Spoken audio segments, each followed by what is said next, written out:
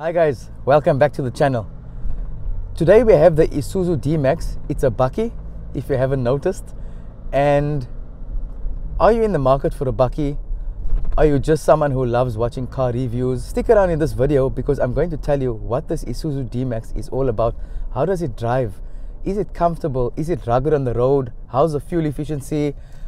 Even if you're not in the market for a bakkie like this, just stick around and watch because it'll be very interesting for you to see what Isuzu has come up with. When you are partaking in any car conversations, you'll have an idea of, you can give an input into the discussion. Yeah, you can say you saw this on Motoring and Tech World, and then maybe someone will ask you what is Motoring and Tech World. You can tell them, and then maybe you can get them to subscribe to the channel. That would be absolutely amazing. But guys, let's get back to the video. So this Isuzu I'm driving today, Isuzu D-Max, a bakkie. I might say car, so forgive me for that. So this bakkie, it's a 1.9 liter turbo diesel. It's a LS. Now straight away guys, let's get into it. The price, what are you going to pay for this Isuzu D-Max 1.9 liter turbo diesel? You will pay 585,000 rand. It's an average price. You're getting a very good vehicle for that price. And as you know, Isuzu is definitely one of the preferred bakkie manufacturers in South Africa. It's extremely popular.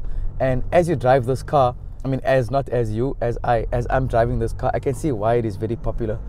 Now guys, stick around to the end. I will tell you what the fuel efficiency of this bakkie is, and it's really, really good. How does it feel? How's the power? How's the kilowatts? 110 kilowatts of power, 350 Newton meters of torque.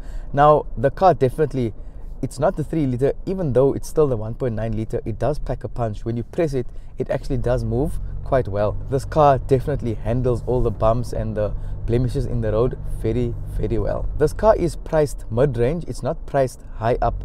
So some of the features you are going to get, you will get a reverse camera, very, very important in a car of this size. And you do get rear PDC. Now you don't get front PDC.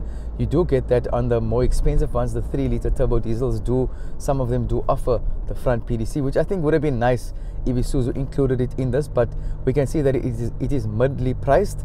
So you're getting like standard cruise control. You're not getting adaptive cruise control in this bakkie. And you do get front and rear electric windows. Also, the car starts with a key. I'm not going to show you the key because I would have to stop driving. I'm not going to do that. But trust me when I say you need a key. It doesn't have push to start. Now, a few of these features would be nice to have, but Isuzu have kept the price quite timid. It's in the mid. It's just over 500,000 rand. And because they kept the price at this mid-range, they are going to sacrifice on some of the features that you would get in more luxurious vehicles of this kind. Now, although you don't get push to start, you are getting front and rear electric windows, and it is very nice that Isuzu has included front and rear USB ports. And you got a nice multifunction steering wheel. You got a great infotainment system that works very well. I haven't paired it with Bluetooth, but it does have Bluetooth connectivity to your phone. I have paired it with a USB device. It works very seamlessly. The buttons on the steering wheel work well. The drive is very, very comfortable. The boot actually works well, the load capacity and everything. So it does have like a secure lid at the back, so you can't just open, you need the key. So you turn the key, push forward, and you have a very, very big loading space. And you do have a window. If you can see at the back there, I'm pointing to a window. You can actually slide the window. Then if you do have anyone at the back sitting there, you can access them quite well. In terms of safety, 7 airbags.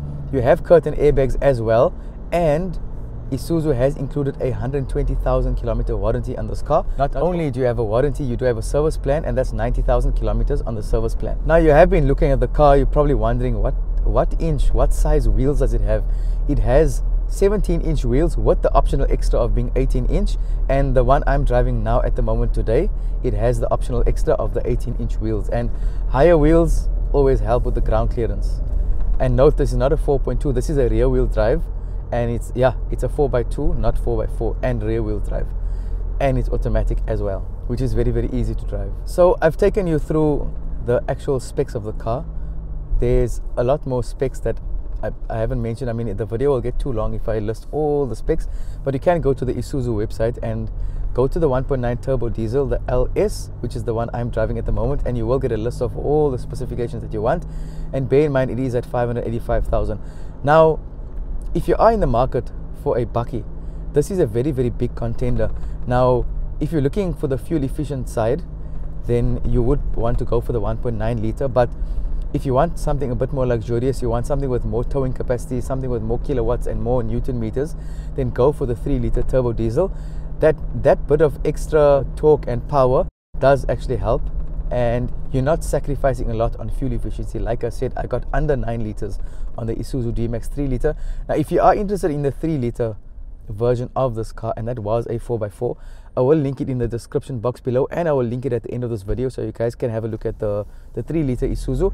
And also, if you're looking for any other bakkies like this, I have got the Toyota Hilux, I've got the Peugeot or Peugeot Landtrek, however you like to say it. That's surprisingly a very nice bakkie, a bit more pricier than this Isuzu D-Max. It does have a 360 camera, and it has leather seats, and it is absolutely super comfortable. Now, this Isuzu, if you take it off-road, it will be like a fish in water, not out of water. Remember, I said a fish in water. Even though it's a 4x2, this car, I mean, it's so strong. When you're driving, you do feel powerful in this vehicle, although you're not standing super high in terms of ground clearance, but the presence on the road is definitely felt. Isuzu, you really have done well in this car, and Isuzu has kept the price at $585. Now, I know I keep mentioning the price, and it's a very good price for this vehicle, because looking at I know prices are gone quite expensive of new cars, and I mean, even compact SUVs can go up to 500, between 300 to 600,000. Now, over here you got an Isuzu, you got a Bakkie. It's double cab, so you can take passengers. If you are going on road trips, it's fairly comfortable. You got a good load space, so there's nothing to complain about in this double cab. Fuel is fuel efficiency, fuel tank. It's at the top of our minds nowadays. The Isuzu D-Max comes with a 76-liter fuel tank. Now, what kind of a range can you expect? You can expect a range of 1,041 kilometers. Now, I haven't driven this car to the exact full tank, and I can't tell you that it will take you exactly 1,041 kilometers. You just have to trust Isuzu for that, and obviously it depends on how you drive. Now, this 76-liter fuel tank giving you that range of kilometers, it goes at about 7.3 liters per 100. Now, guys, I have reviewed the Isuzu D-Max. If you look at it on the channel, it's a red car, and it was the 3-liter turbo diesel. Now, on that car, if I remember correctly, I've got under 9 liters. I think I got 8.6 liters per 100 kilometers on that car. And from all the bakkies that I have reviewed, that definitely was the most fuel efficient. Now, I got 8.6 liters on a 3-liter. I definitely think you can get 7.3 liters on this 1.9 liter turbo diesel. Now, currently I am averaging over 10, but like I said, I mean, if you are used to the channel and you know how I review the cars, I'm not looking for the most fuel efficient. Well, I'm not driving the car in the most fuel efficient sense, because I'm testing out various things for you guys so I can report back on it. You just got to take Isuzu's word for it. And because I got 8.6 on the D-Max 3-liter, I'm quite comfortable that you could get under 8 liters on this 1.9 liter turbo diesel. I hope you enjoyed the video. Even if you watched it just for entertainment purposes, just for information purposes, if you are a potential buyer, if you're looking for bakkies like this, then I hope you enjoyed it. I hope you learned something. And guys, as always, if you are watching this video and you are not subscribed to the channel, please, I'm going to use both my hands, please, guys, please subscribe to the channel. It will really, really make a huge difference.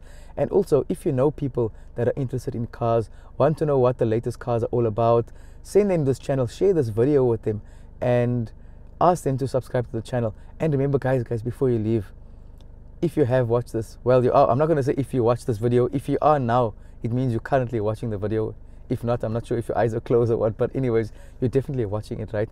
Hit the like button if you enjoyed it. Then I know that you enjoyed this style, this format, and whatever I've done in this video, I will try to do more of.